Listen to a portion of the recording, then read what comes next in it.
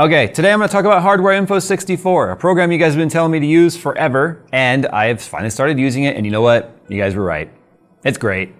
It's awesome. It does everything I want it to do, and it was there all along, and so were you guys telling me to use it. So anyway, today I'm going to show you guys how to set it up, how to kind of configure it for what you guys want to see. If you want to start benchmarking your own stuff, it's the utility pretty much everyone's using for benchmarking and getting all those cool graphs and stuff, so don't be fooled by all these graphs thinking it's like super hard work. It's really not. You just push a button and then.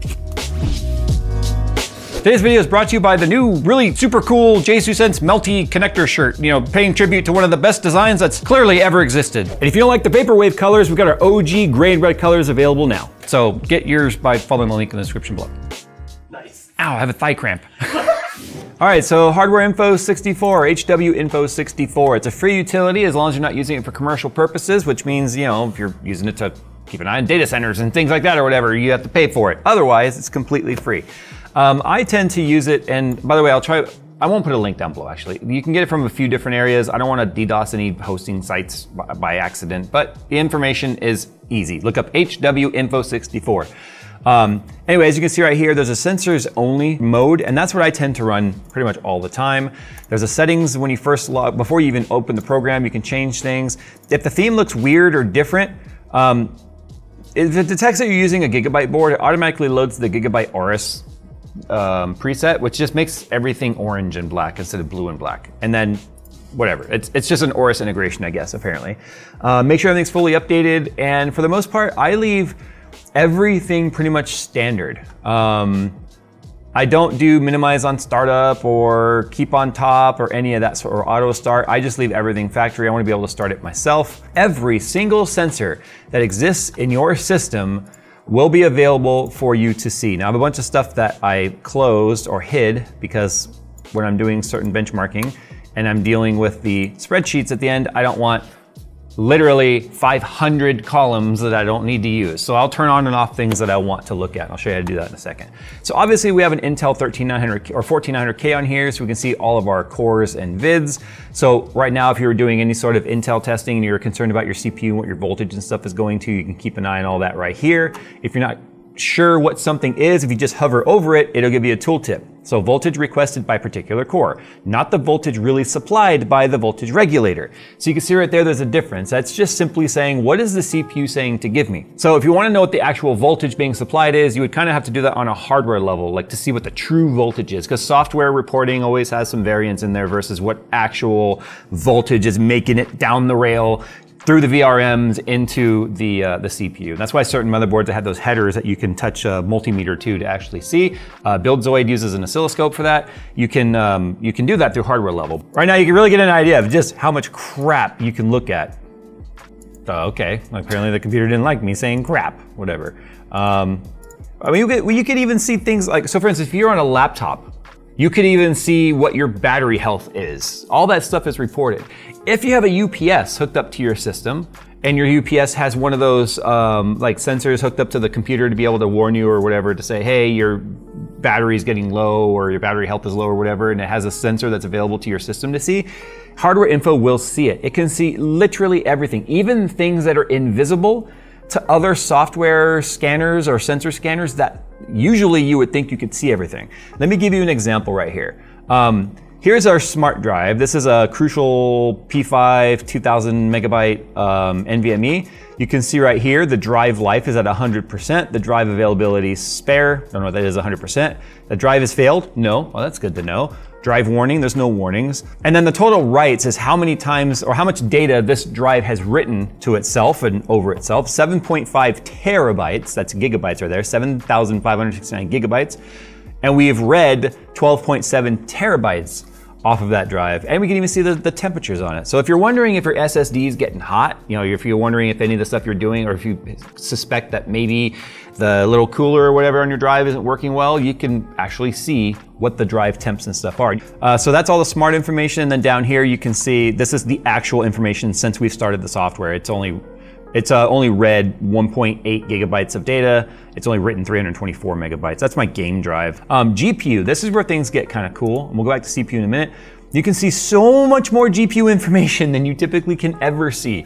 So we've got our GPU temperature. We've got our memory junction temperature. That's our max, where our memory temp actually is. Our GPU hotspot temperature and where our GPU thermal limit is. So we can see if we hit 83C with this RTX 4090 Founders Edition, we will start to throttle. So it's nice to be able to see where we are, and we can kind of keep tabs on where we are with that. We can even see right now what our GPU core voltage is and our rail statuses. GPU rail powers, this is the interesting one right here. Back when we were dealing with all the RTX 4090 melting connectors and stuff, when people were kind of keeping tabs on their GPUs, trying to make them fail like we were doing. This is a way that you could keep tabs of what the actual wattage draw is. Obviously we see our core clocks. I don't even know what a crossbar clock is, but it's there. I've never really heard of a cross. I don't know much about the architectures when it comes to the power delivery and stuff and the way that the GPUs are designed, but there's a crossbar clock and you can now see that. So there you go. You guys now can see everything that it can see. Let's talk about ways to set this up. So what's cool about this is you can see whether or not we're thermal throttling on our CPU. So let me just sort of start like an R23 test right here. Well, obviously we're at 61C right now. Clearly we're not thermal throttling. But if you thought you were thermal throttling and you look at this and it says no, then guess what? You're not thermal throttling. So this is really an awesome tool for anyone that's just super nerdy and like, I want to know every little bit of detail that's happening. And you can start, playing around with your own stuff, start, doing some A/B testing with settings on your system to really see what's happening here. It actually has its own on-screen display, or OSD. I'm not gonna show you right now how to actually utilize the OSD. It's not that hard. I mean, if you were to go into the configure sensors, there's a whole OSD tab right here. And then this is where you can turn on which features you do and don't want to be shown on the on-screen display. You would just enable it. You would go in here and sort of set up the perimeters of the charts and stuff you wanted to show. And it would just be like MSI Afterburner where it would show up on the screen. The nice thing about the OSD built into Hardware Info versus my MSI Afterburner is the fact that MSI Afterburner doesn't see as much as Hardware Info does. So Hardware Info, you could make a very clean UI that would actually be able to show more data. Now the cool thing is, let's say you're just a diehard MSI Afterburner fan, and you're like, I want to use MSI Afterburner's OSD. The cool thing is you can enable Hardware Info's DLL into MSI Afterburner and RTSS server so that you can get this info to show up in MSI Afterburner. So it actually incorporates that pretty easily. Also too, when you're on the main general page, you can see right here, global in milliseconds. This is how fast the data is being updated on the chart. By default, it's set to 2000 milliseconds or 2 seconds. We use 1000 milliseconds because we don't want to interfere with our tests by having the Hardware Info pull the CPU and the GPU and all these sensors too quickly. That could lead to extra latency when it's doing tasks, which could interfere with benchmarks. We find that 1000 milliseconds really doesn't affect the benchmarks at all. But if you were to make it like 100 milliseconds, that would be a problem. So if we were to set this to, like, say right now 100 and hit OK or set, you have to hit set or it won't save. Now look how fast it's updating. But if you want to incorporate it with MSI Afterburner / RTSS server, then there's something you're going to have to actually enable in here first. So you go over here to the General tab, and then we would do Main Settings, and then you need to check this box right here that shared memory support, 12-hour limit. Now that 12-hour limit's in place for the free version. If you're using a commercial version, I think it's probably unlimited. And it tells you right here exactly what it does. So it says it just enables sharing of this sensor data with other applications. That's all that that's doing. We can enable that. Hit OK. We can open MSI Afterburner. Hit the little cog. Now your layout may look different. So obviously this is just based on the current UI that I have set in the settings. Go to monitoring, and then right here on active hardware monitoring graphs, click the 3 dots. And then we can enable hardwareinfo.dll. Click the check mark. This is a mistake people tend to make a lot. They highlight the bar. I just did it actually a second ago. And don't hit the check mark. So it doesn't check mark by default. You just want to make sure that that's selected. Hit OK, hit apply, hit OK. So technically now we should be able to start inputting data into RTSS's monitoring, and then we would be able to go in here and start basically sharing information for Hardware Info 64 to RTSS and MSI Afterburner so we could use their OSD if we want. Now I'm not going to do that today. What I am going to show you is how to also kind of do a data log, and then how to enable frame rate. Because one of the biggest things that's important, I think, for a lot of people too when they're doing benchmarking, is not just going to be like CPU wattage, CPU power draw, in terms of, not just watts, but amps, because amps is another big thing when it comes to Intel. Obviously our GPU and benchmarking of games and stuff. If you want to start really kind of keeping an eye on what your frame rates and stuff are looking like, especially if you're logging, then we need to enable frame rates inside of hardware info. You'll notice there's nowhere here where it shows frame rate or anything. And the reason for that is you have to have RTSS going first for hardware info. And the reason for that is MSI Afterburner is going to be asking hardware info and vice versa for, hey, information, because right now they're sharing information. So if I launch MSI Afterburner right now, it's not going to show up, because I actually did a little refresh, but it's not going to show up. However, if it's not showing, we can just close hardware info, relaunch it, hit start, and then if we scroll back down to our GPU section, here is our frame information right here. So we got frame rate 1% low, 0.1% low, and frame time. So if you're ever wondering how anyone that's showing benchmarks and stuff or charts are showing how they're getting the 0.1% or 1%, or even the frame time, which is the time, the milliseconds it takes to generate that frame, which is really just a measurement of how many frames were drawn in 1 second, divided by each other. That's how you get the milliseconds essentially, because you have 1,000 milliseconds in a second. So how many frames are drawn divided by that 1 second basically will get you, by the 1,000 technically, will get you the milliseconds usually.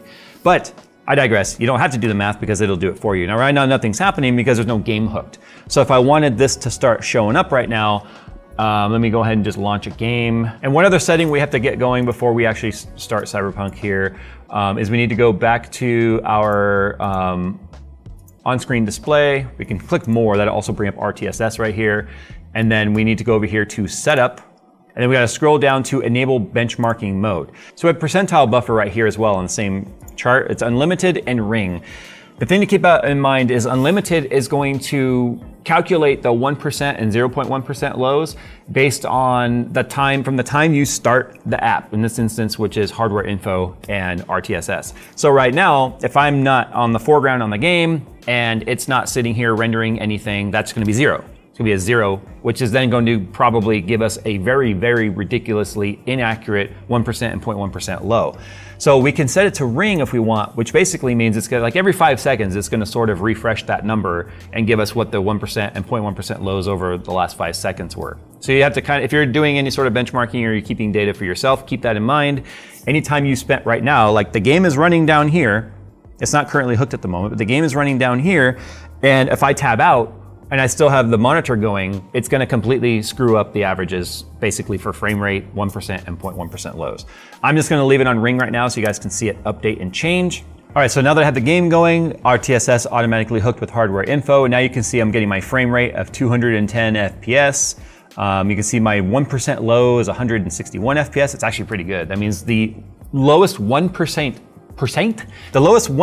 of the frames drawn since polling is at 106, now 163, 164. It's not bad. And then the 0.1% lows are 148, 120. So these are actually really good numbers, to be honest. And then you can see the frame time. It's only taking 4.5, 5.4, 5.0 milliseconds to draw the frame. So when I'm doing the temperature over time charts and the voltages and all that sort of stuff, this is the utility that we're using. Now the cool thing is, I can come in here now and I can hide things. Let's say you're just like, I don't care about all this throttling stuff. I can shift click the things that I don't want, right click, and then say hide. I can also disable logging, which is neat because I can make it show, but if I don't want it to show in the log, that's a neat feature too. So you can disable logging on the items that you don't want to show in the CSV or the comma separated values table, which is what you throw into Excel to be able to create the charts and stuff. Then you can either hide them entirely, which means they won't show up on the chart and they won't take up the space here, or disable logging for them where they'll show, but then they won't log.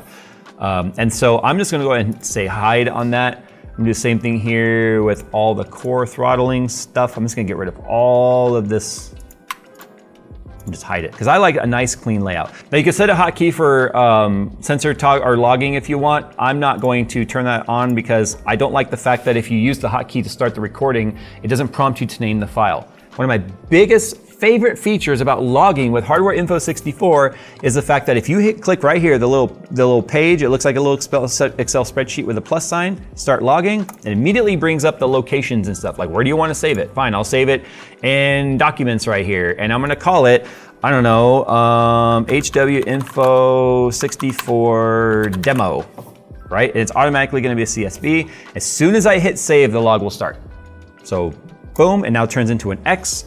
I'm now in here logging. I'm in here logging the game. So I'm gonna be like, la, la, la, la, la. Now if I wanna keep an eye on my frame rates and see what the performance of my CPU is, this is also too the type of logging that we do if we're trying to figure out why a particular piece of hardware is maybe underperforming. For instance, this is stuff that we're actually kind of dealing with right now on our benchmarks between the 9000 series and our regression testing on Ryzen CPUs versus our Intel CPUs. We saw a pretty severe performance differential between Cyberpunk 2077 and Borderlands 3 on AMD versus Intel. So I can basically use both of these logs to see everything that's happening with the system to try and identify any sort of bottlenecks or any sort of inefficiencies or something in the system to say, hey, there's something we did wrong versus there's just an architectural engine issue between those titles and these CPUs and stuff. And then I can take that data and send it off to other influencers or other tech YouTubers and say, hey, can you look over this data and see if you see something I don't? Actually doing that right now with another YouTuber, and we will talk about that in the future. But anyway, it allows us to be able to actually get more information than, hey, I'm running the test, the benchmark says I'm getting such and such. And as long as all the settings are identical between both systems, which we currently have, this is about the only way we might be able to identify if there's a glaring problem with the platform versus a setting or just the nuances of the platform itself. Anyway, so once we're done, we can come over here and just click the little X, and that's it. Anyway, extremely powerful tool. Anytime I talk about monitoring tools, for a long time, you guys have been like, Hardware Info 64, why are you doing this the hard way? Use Hardware Info 64. And Libre Monitor was one that we were using recently that I liked the open source aspect of it. And a lot of you actually took our suggestions and went to GitHub and got the source code and developed for it and pushed it forward, which is a community-based project, which is what I love about that sort of stuff. It's nowhere near as powerful as this though. So anyway, there you go, Hardware Info 64. You guys have been asking me about this for a long time. Like I said, our charts that you've been seeing lately are basically being generated with data that we're using from here. If I was to take a look, if you guys are curious what that CSV actually looks like, this is where you have to basically know what you're doing when it comes to like Excel. You get a lot of data. So anyway, there you go. For a lot of you guys that have been asking me like, why aren't you using this? I don't know, I'm stubborn. You guys know this by now. It's on all our systems now. It's gonna be for the near future. Well, until something better comes along, which will be really hard to imagine. I can't imagine this not continuing to develop, and it always seems to support the platforms that we throw it on. Laptops, desktops, AMD, Intel, NVIDIA, it all shows up. Things that you normally wouldn't even think you have visibility of, it's all there.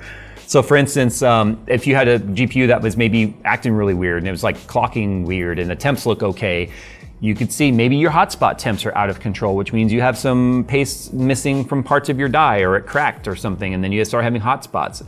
And then the hotspot temps are what's leading to throttling. And you might just look at the visible temperature that shows up on like MSI Afterburner or something and realize, oh crap, it is like a 45C delta between edge temp and hotspot temp, and that's why you're throttling.